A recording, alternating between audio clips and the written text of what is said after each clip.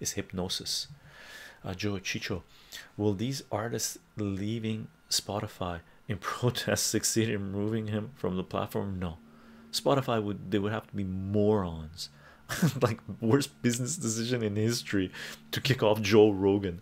Family even thought about buying calls on Spotify because they told these legacy garbage artists to get off. Bye, see ya.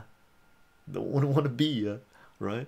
And by the way, we're talking about Neil Young and Joni Mitchell. They're both Canadian, aren't they? Neil Young's Canadian. Joni Mitchell lives on the island here, where I am. From what I've heard, she's not a very nice person. I'm not, you know, don't quote me on that shit, but no, they're legacy, they're garbage, right? Neil Young, isn't he the one that said in the 1980s he made some comments about AIDS that's like should make your head spin, right? uh the LGBT community should be should be sending thank you letters to Spotify saying thank you for kicking that uh, crapola out. And by the way, I used to like Neil Young's music.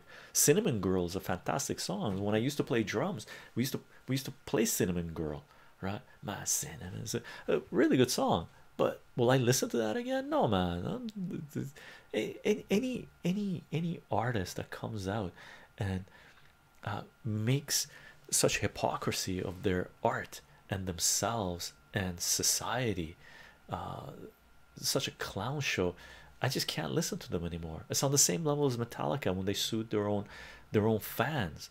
Like I don't listen to Metallica anymore. I'm a metalhead. I love metal, right? I used to share their music. I got a email from them back in the early 2000s, late 1990s, email from them saying I better stop sharing their music on Soulseek, right?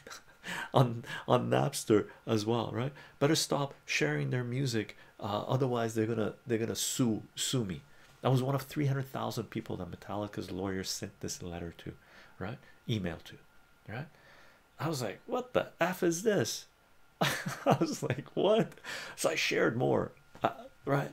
And then every time I would listen to Metallica, within 30 seconds, I couldn't listen to it anymore. Within a month, I deleted all their music, right?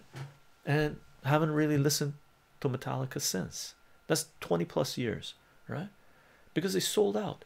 They came out later and apologized. Lars came out later and apologized, right? But I didn't take his apology as sincere. It wasn't sincere enough for me. I was a Metallica fan.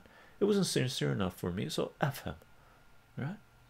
And any artist, anybody that comes out, people can make mistakes, by the way. It's not a, it's everybody makes mistakes, right? It's okay to make mistakes. It means you went out on a limb, right? But once you realize you made a mistake, you're not apologetic about that mistake sincerely, then F you, right? Neil Young, doesn't matter. FF.